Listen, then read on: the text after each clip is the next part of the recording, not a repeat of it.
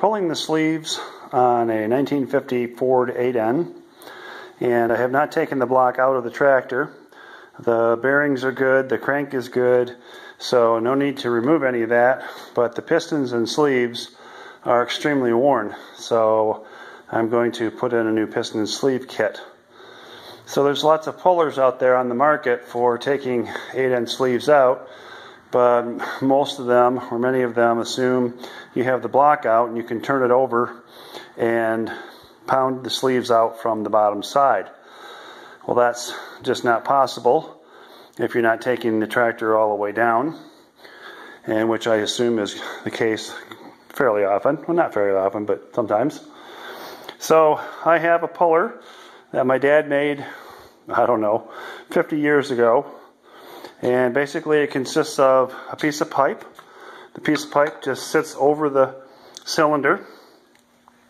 It has a screw that goes down through the pipe, like so. And it has a puck made to fit the top of the sleeve. And it's a 1-inch threaded rod. And there's a washer on there so that it has a slip surface when you're turning it. On the bottom side, you have another puck that fits the sleeve. Now I made this one because I didn't have one already that fit the sleeve. I'm trying to find what I did with the sleeve. It's back here with all the parts. So there's the puck, and it fits, that's the bottom side of the sleeve. So from the underside, you put the hole through the rod, the hole in the puck through the rod, or the rod through it, and you put it up onto fit it into the sleeve, and then you put a nut on the bottom side.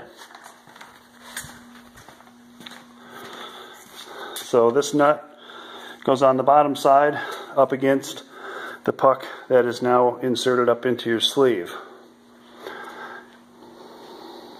So now we have the sleeve puller on the tractor.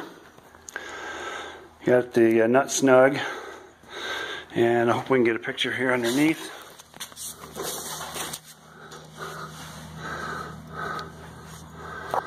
You can see the puck is up in there, nuts on the bottom, and the puck is centered and seated into the sleeve.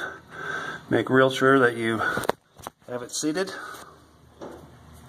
before you start trying to pull it, so you're not pulling on the block.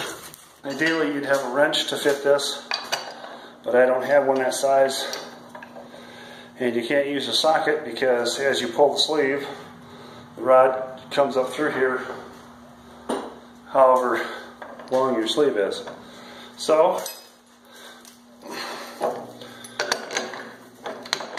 first thing is you want to feel it move, and that just moved. I heard it and I felt it. And now it's just a bunch of hard work.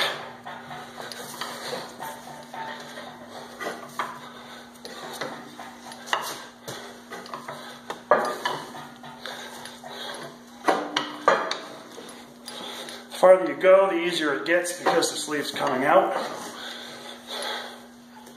But you'll work up a good sweat.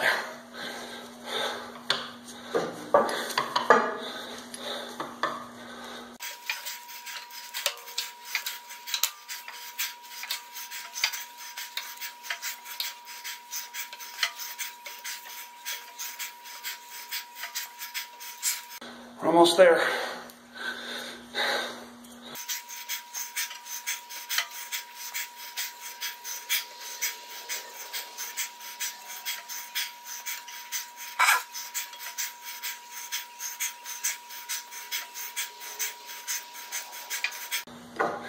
It's getting quite easy now. And it's out.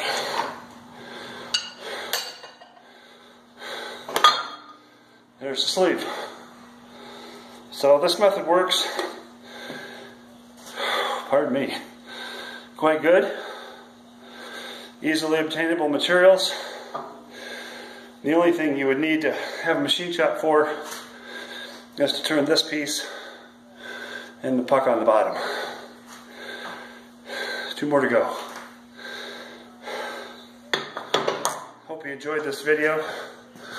Hope it helped you understand how you can get the sleeves out of your 8N while it's in the tractor.